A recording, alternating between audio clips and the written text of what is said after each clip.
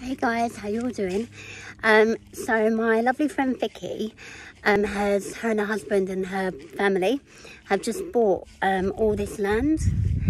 It's absolutely stunning, and they're living in like a mobile home caravan type thing, while they're building basically their dream house on their land. And it is absolutely incredible. Like, this would be my dream. You can just see the mobile home up here. You can see that at the back there. And then they've got a pond, they've got outbuildings.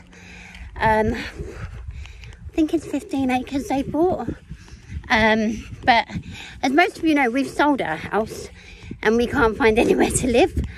We've just not found anywhere that we love. But I'm so tempted to do something like this, just buy land, live in a mobile home and just build like our dream house. Oh God, I would love to do that.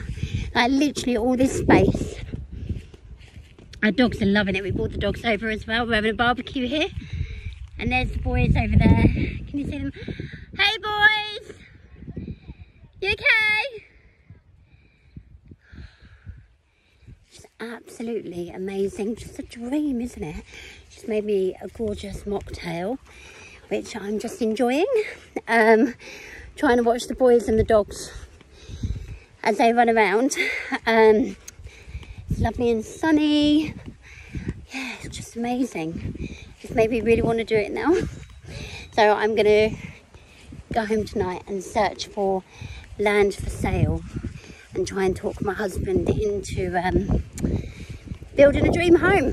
We've got nowhere to live, so we might as well give it a go if we can. But yeah, how amazing. I mean, it's scary thing to do, but incredible as well. And their mobile home is lovely. Like, I always think, oh gosh, could I live in a mobile home with 3 kids and 2 dogs? Would they drive me mad? But it's actually really big. It's like a bungalow. It's really nice.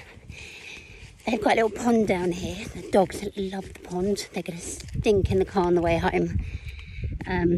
They've been swimming in there. Where are they? Where are you, Puff? Hello, Puffy. Oh, you right in there, darling? You having a swim? Where's Meanie Moo? Not sure where my other dog's gone. Oh, hello, sweetie. You all right? I think they're in the other field. Anyway, guys, hope you're having a lovely day. And this is, yeah, our new dream, my new dream, that I'm going to try and talk Steve into. Catch you later.